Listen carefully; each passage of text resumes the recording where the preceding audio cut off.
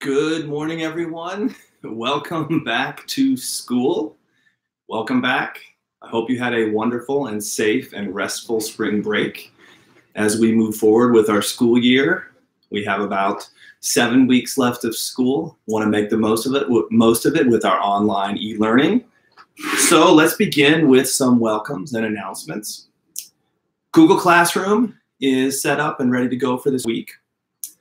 Need a few emails still. Sometimes emails aren't working. We're working to get to the bottom of that. I do have some invites out to parents as well as kids. If the child's email isn't working right now, you can always use the parent email until we figure out that glitch issue. Sometimes it's a domain name issue. I've talked to Mr. Collin about that. Essentially, we've got weekly assignments posted for everyone on Google Classroom. I've created folders for every child on the Google Classroom in the Drive. Great place to turn in your work. I'd rather start using that now instead of the live or the streaming section, because that is just not as organized. It was great to start, but now that we figured out some other things, how to use Google Classroom more effectively, I'd like to move forward that way. I actually looked at my sons and figured out that you can how to use it from the child's perspective, not just from the teacher end. Let's see here, etiquette. So we are back in school, kids. What that means is that now that we're back in school, our expectations of behavior for presentations are pretty much the same. Make sure you're listening. Make sure you are raising your hand or using that little Zoom tag to raise your hand. Please make sure that you are bringing a notebook and a pencil, something to write with, so that you can take notes. If we're going to be doing a math presentation, then you're going to be wanting to write down problems and take notes. We're going to be practicing. So please be prepared for your presentation. Take good notes. This is a life skill that we need to work on in general. And let's just make sure that we have good Zoom etiquette today as we move forward. Thank you very much. So the day of the day today, April 6th, is International Day of Sport for Development and Peace. And it celebrates the power of sport in promoting peace and erasing cultural barriers. You can imagine how much I enjoy this day. I love sports. I love playing sports. Obviously, soccer is my game. And I thought it would be awesome today to bring us a quote from the legendary Pele. And I'll get to that in a minute. So, well, kids, I just want to fill you in on what's been going on with me at home. One thing that I think would be great for everybody to try at home is horticulture. And what do I mean by that? Well, hortus is the Latin word for garden, and horticulture is basically the art of gardening and raising plants. And so in honor of that, I'd like to read a poem from my favorite poet, Shel Silverstein. And after I read that, then I will talk about what I've been doing at home with my family to start our own garden, we hope. I'm not sure if I have a green thumb. So this is The Farmer and the Queen by Shel Silverstein. "She's coming," the farmer said to the owl. "Oh, what shall I do?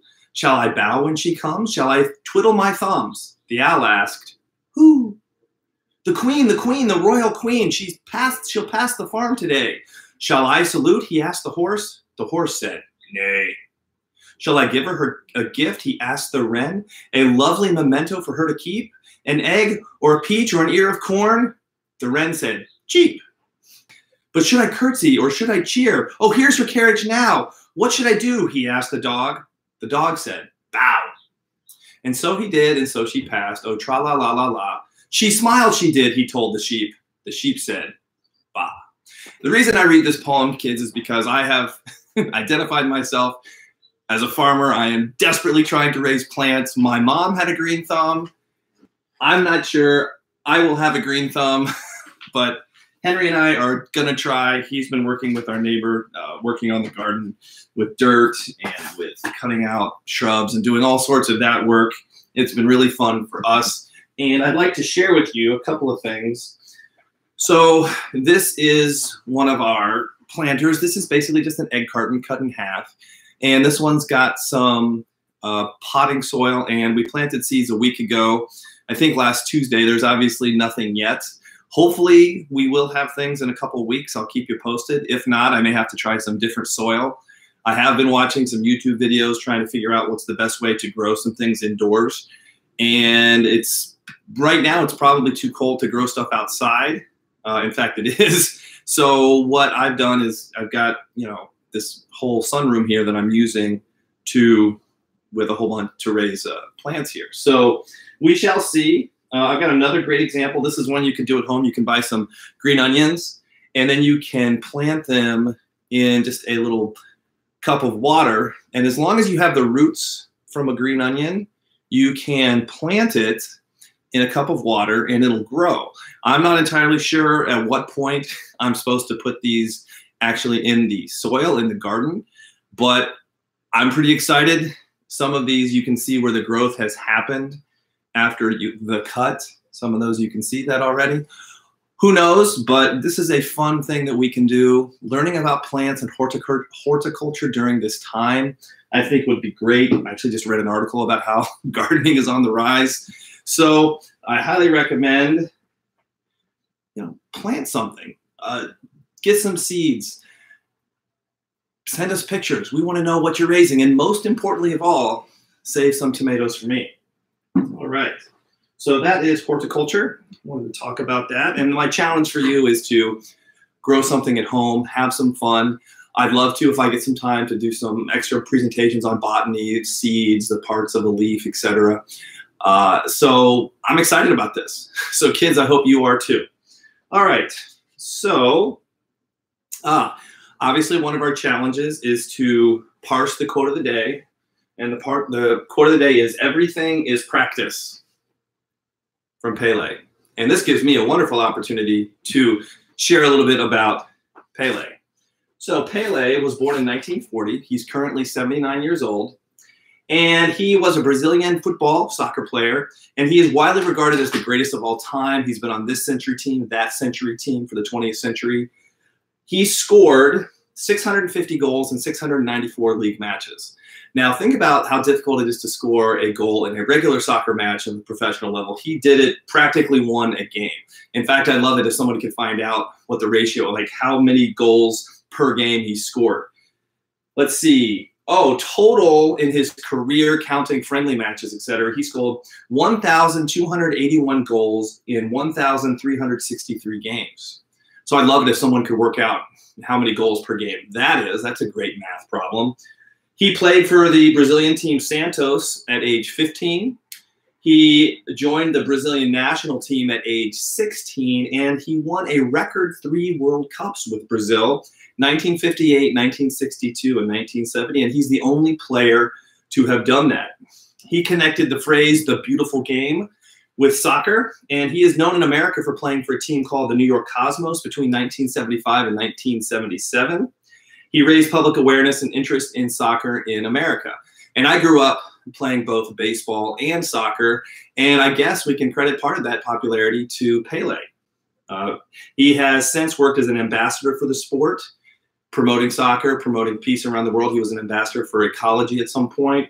In 1994, he was a UNESCO Goodwill Ambassador. So in honor of International Day of Sport for Development and Peace, I decided to use a quote from Pele. Everything is practice, and I'm sure you guys know I have much to say about practice. Look, practice is one of the most important things we can do. Repetition, doing things over and over, especially when done right, is the most important thing to do. You don't want to practice bad habits, because if you repeat and practice bad habits, you'll just get better at them. You want to practice good habits, getting up on time, making sure you brush your teeth, making sure that you don't stay up too late, make sure you don't play too many video games. So we want to make sure after spring break that we are getting in a good routine and setting up good habits and practicing those good habits.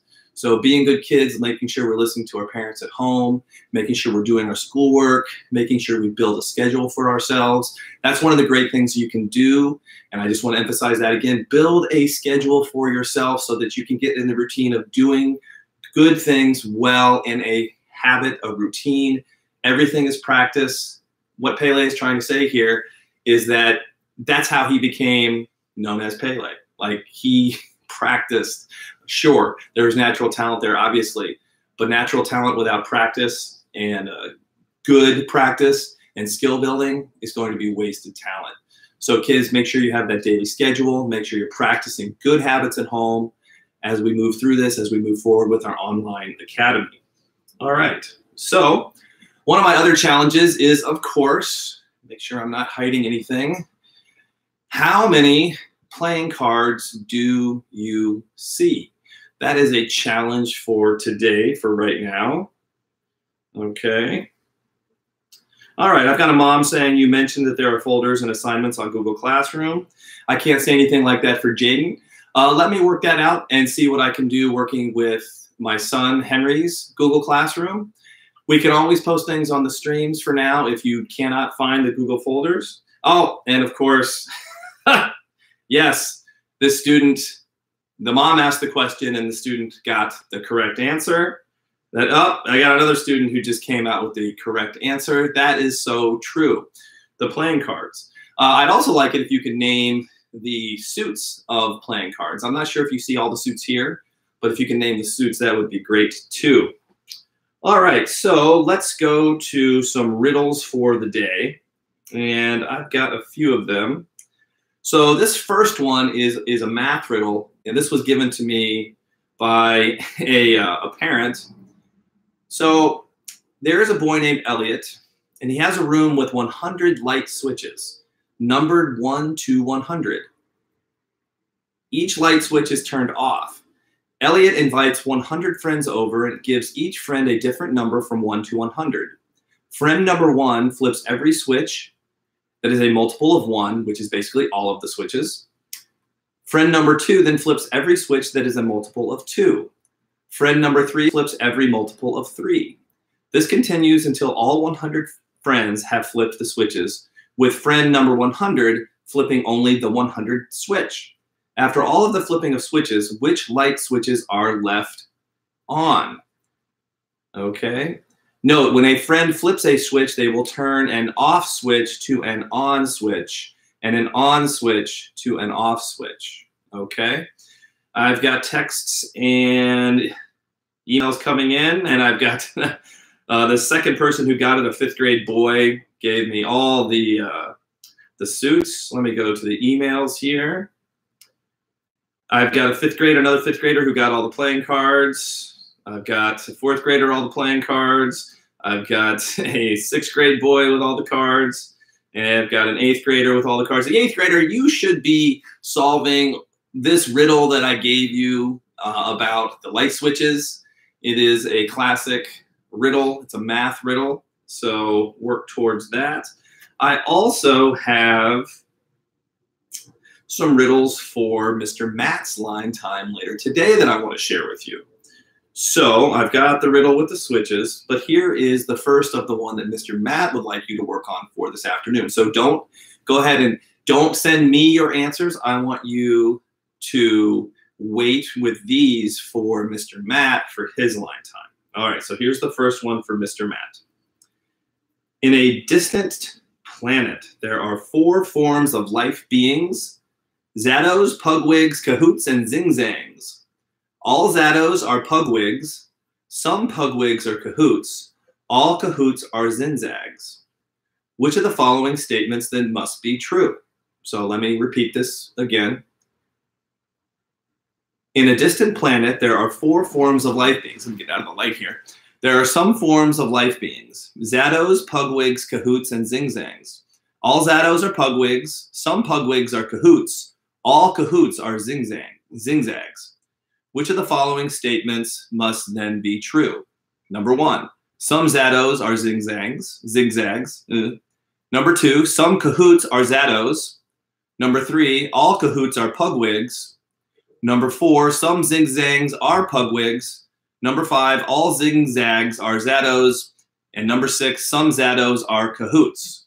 So again, which of the following statements must then be true? Some Zados are Zigzags. Some Cahoots are Zados. All Cahoots are Pugwigs. Some Zigzags are Pugwigs. All Zigzags are Zados. Some Zados are Cahoots. Okay. And I think my 8th grader just got the light switch riddle. Good job. All right, let me share the ancient man riddle. This is the final riddle for Mr. Matt. An ancient Greek was said to have lived 1/4 of his life as a boy, 1/5 as a youth, 1/3 as a man, and spent the last 13 years as an elderly gent. How old was he when he died? So this is the ancient man riddle. An ancient Greek was said to have lived 1/4 of his life as a boy, 1/5 as a youth, 1/3 as a man, and spent the last 13 years as an elderly gent. How old was he when he died? All right, so there is that. I have been receiving texts and emails. As 7th grade girl, you got the number of cards. Let's go back to the emails. I've got a 5th grader giving me the correct number of playing cards. All right, so I've got a student asking, why is afternoon line time at 7:30? I really got to do something about this, son. Why is afternoon line time at 2:30? Well, we moved it to 2:30 because we have moved our daily schedule. 1 to 1:30 is a middle school meeting time, and it generally takes about an hour to prepare a line time if you want to do it well. So we're giving Mr. Matt an hour to prepare his afternoon line time. Line times are a great interactive fun time, and it's very interesting, but you need to have a quote. You need to make sure you've got other things to talk about with the kids. I remember the first time we did the live stream, Mr. Matt and I were sitting there, and we literally went through all of our content in the first 5 minutes. So it was pretty intense. You got to make sure you have content. So I hope that answers your question. It just gives us a little more time to prepare for the afternoon line time if we do it at 2:30 instead of 2. All right, let's take a look here.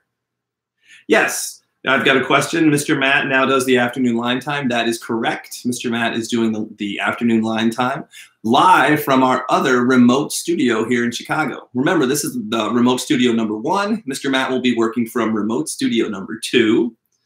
Okay, let's go back to the emails. Got a 5th grade girl giving me the number of playing cards correctly.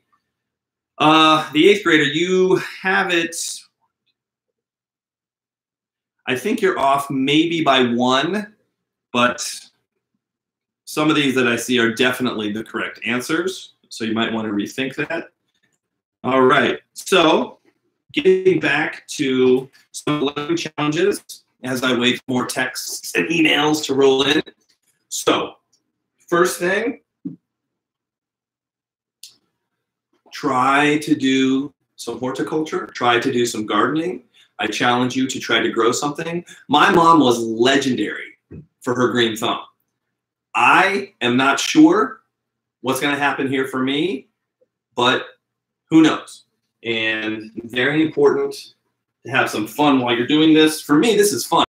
Plants and eat them. That's the whole point for me.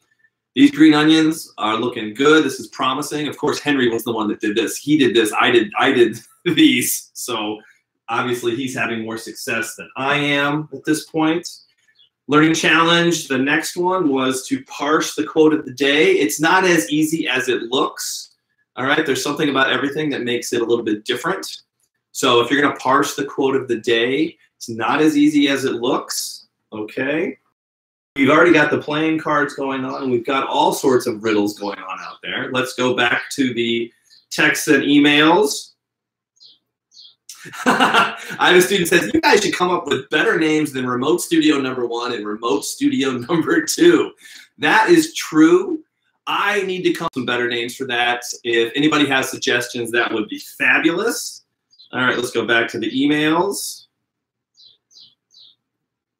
Oh, and I got an answer to the Greek one. However, 8th grader, please save that for Mr. Matt's afternoon line time. I will let him work with you on that one. Thank you very much, though. I also had an idea, kids. We know the school logo, what it looks like, but I think it would be great to come up with a online e-learning version of our school logo. I think that would be really interesting. And plus, it would be a fun art project. So if you are interested in doing an extra art project this week, making our school logo look more like it's an online learning community. I think that would be super cool. It was an idea that I had, and of course, I'm not going to be the one that executes that idea because we know that my stick figures are mediocre at best. I am much better at the crafty stuff than I am at the drawing stuff. So if you are interested in creating an online e-learning version of our school logo, I would love to read it. Okay. Oh gosh, the text messages are coming in. I've got a 7th grader saying, I will totally do the logo. And she says that Mr. Matt's remote studio should be called the Pun King's Lair. Misspelled lair, by the way. And she also says she will totally do the logo. Mr. Matt's coming in with some name ideas. Not bad, Mr. Matt. Let's go to, this 8th grader is asking, is everything an abstract noun or is it a pronoun? Well, I will say this, it is one of the two, but you're gonna have to figure out exactly what it is. Going back to the text message lines. Okay, thank you. Thank you for fixing your spelling. One of my pet peeves is people who send text messages and don't spell things correctly. My whole thing about this whole new world that we live in with respect to text messages and short email bursts, etc., is if you're going to do something for a formal letter or for a class, you might as well do it right in your text messages as well. I think that is just words to live by, coming from somebody who loves grammar as much as I do. All right. So remember, kids, we've got several riddles to work on today. We've got learning challenges moving forward with gardening. We've got parsing, et cetera, et cetera. So I will say this. If you are having trouble finding where to turn in an assignment, I will be looking at Henry's program today to make sure that I can find my way to our classroom folders. If I cannot, Mr. Matt or I can easily move those assignments to the Google Classroom Drive folders. You will see in Google Classroom that when you have an assignment, there may or may not be a YouTube video associated with it. So the YouTube video link is there at your convenience so that you can go ahead and watch that video. So I'm trying to connect YouTube and Google Classroom as much as I can. One of the great things that I've figured out about using YouTube is that you can pause the videos and you can go back and listen to them again. A lot of when I did my Montessori training, I took a lot of videos, I took a lot of pictures, and the ability to go back and pause and look at and figure out and move forward at your own pace is actually one of the great advantages of online e-learning that we're doing now. It's just built in. You can pause. So I think that is a great thing that you can do. It looks like we are, let's see how many more emails do I have coming in here. Do I have another text message? No, I've got some more people trying to answer the question with the cards. I need more people working on the light switch one. That one's a little more difficult. I will say this, think about the term factors. Think about how every number has a factor of itself. And think about even, odd, on, off, all the way down to 100. And by the way, that one was sent to me. That riddle was sent to me by a family. If you have riddles to send, math riddles, language riddles, anything like that, that's a great way to get the kids' brains moving at line time. Obviously, that's one of the things we want to do at line time is get everybody's brains active and moving. I will add that with respect to the schedule, I think I neglected to mention this. Usually on Mondays, we're going to be introducing the writing assignments for the week and going over what the reading for that writing assignment will be. The readings are going to be given out on Fridays for the next week. Tuesdays are when we are going to discuss science. Wednesdays will be math. Thursday will be work sharing time, like a writer's workshop. I loved it when we did that before spring break. That some of our most successful Zooms were when we were sharing our work and celebrating the work of our students. And Fridays will be check-in times and giving reading assignments for the next week, general discussions, maybe some history here or there. And that will be the schedule moving forward for now with our Zoom presentations. I'm going to be seeing 4th graders from 9:45 to 10:15. We're going to be talking with Mr. Matt about a Little House on the Prairie writing assignment. Then we'll be talking to the 5th graders. I may be sharing my screen doing a little work on how we actually cite sources, parenthetical and with footnotes. One of the things that we can really take advantage of is the screen sharing, where I can literally just have a document in front of you and share how you actually do this in real time. So this is a great thing that we can do with the screen sharing. 6th grade, we will be talking about our new reading assignment. Really excited about it, especially since there's a movie, I think, Call of the Wild. And then, of course, lunchtime, everybody's favorite. There will be no recess, but I encourage you to do recess on your own. I'm finding that physical exercise right now is one of the most important things that we can be doing just to maintain our just balanced, peaceful state of mind. I think it's great. And 1 to 1:30, we'll be meeting with the middle schoolers and talking about To Kill a Mockingbird. And then at 2:30 to 3, Mr. Matt will be running afternoon line time. So thank you all for tuning in. Let me go check the email one last time, see if we have any more emails coming in. Okay, no more emails, no more text messages. It's been great. I look forward to working with all of you. If you have any questions, please ask. I can't answer questions that are not asked. We appreciate you joining us for this adventure. And I will tell you this, it's not going to be perfect, but we are going to do our best. We are going to work together as a community. Thank you all for tuning in, and we'll see you at Zoom presentations. And then hopefully you'll have some riddle solved for Mr. Matt later in the afternoon. Have a great day. Bye.